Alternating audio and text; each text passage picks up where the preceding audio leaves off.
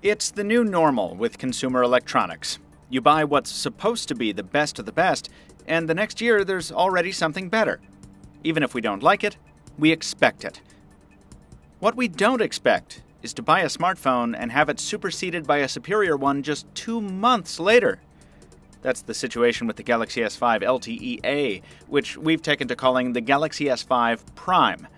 Visually, it's almost identical to the phone we reviewed in April, but inside, it packs enhancements many expected of that predecessor. So just how TO'd should you feel if you bought a Galaxy S5 before this sucker came out? I'm Michael Fisher with Pocketnow. Let's find out. Well, to start with, don't get too angry if you live in the United States, as this phone isn't destined for American shores. To get one, you'll have to do what we did, visit a retailer like 28 Mobile. They provided the demo device for this comparison, and if you want a Galaxy S5 LTE-A of your own, pay them a visit at the link in the description below. If you were expecting something like the rumored Galaxy F with a metal back or chassis, well, keep waiting. From width to height to depth to mass, these phones almost couldn't be more similar. Aside from some new color choices and a slightly more pronounced dot matrix on the faceplate, the LTE-A variant is physically identical to the Galaxy S5. Despite the notable spec differences we'll cover in a second, day-to-day performance is also very similar. We're long past the era of app launch times being meaningful measures of performance, and while the LTE-A does have a slight edge over the stock S5 after a fresh boot, in normal use that difference isn't much more than fractions of a second. Performance within those apps is also comparable, which is to say it's usually excellent. These are flagship smartphones, remember, and despite the architecture difference between their processors, each is plenty capable of smooth handling, even when running two apps side by side.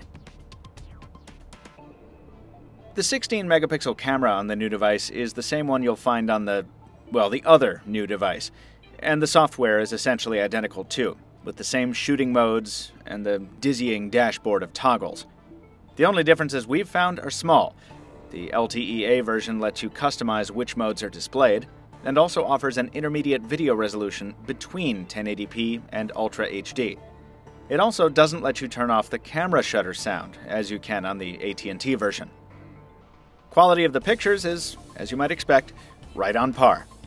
Sometimes our stock S5 produces better contrast and higher saturation than the Prime, but other times that's reversed. Shooting is faster on the Prime, though, especially with stabilized photos. In low light, sometimes the Prime comes out on top, and other times it's bested by its predecessor. But in each case, results aren't the best. Trading eyeballs for ears, we're still neck and neck. Whether it's being used to blast songs from long-dissolved bands,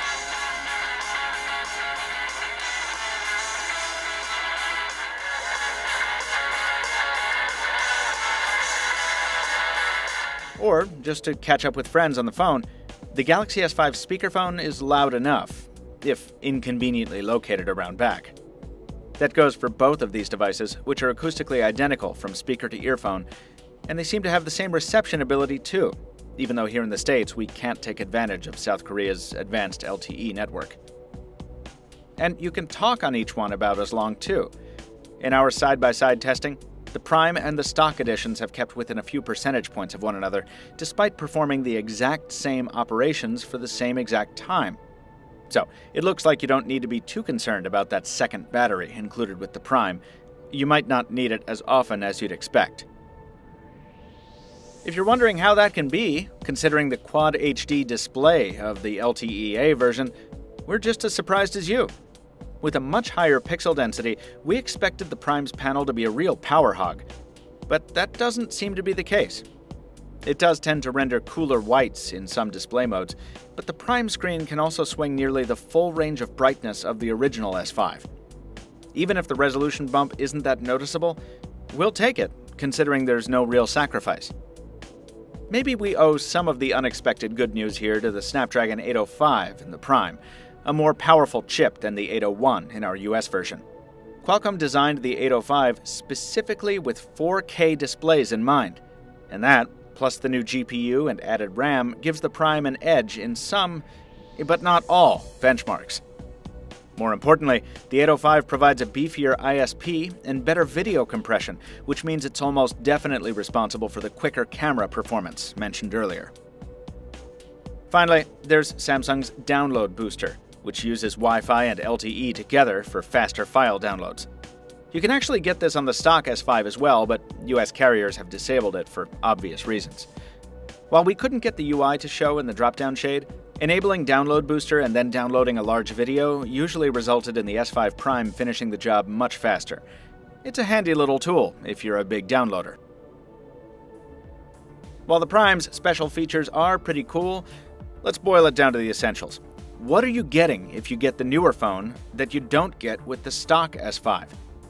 A slightly quicker camera, a sharper display that you probably won't notice unless you watch a lot of ultra-high-def video, a download booster that you can hack onto the original S5 anyway, a processor that wins in some benchmarks, network capabilities that probably aren't supported in your country, and some extra accessories in the box that you can find for not much money elsewhere. Are these peripheral benefits worth trading in your Galaxy S5 for a Prime? Does it justify the anguish we're seeing from some? Should you be outraged that Samsung duped you? No. The so-called S5 Prime is a good device, and yes, it is better in some ways than its close sibling, but it's a difference only spec sticklers will notice. If that's you, hey, by all means, pick one up. But if you've already bought the stock S5, there's no need for gnashing of teeth or wringing of handkerchiefs. Everybody, just chill out. If you want one anyway, we get that. Head over to 28 Mobile, linked below, to order your own S5 Prime. Stay tuned for our full review coming later this week, and follow us where we talk, text, and tweet at the links below. Till next time, this has been Michael Fisher with Pocketnow. Thanks for watching, and we'll see you on the next one.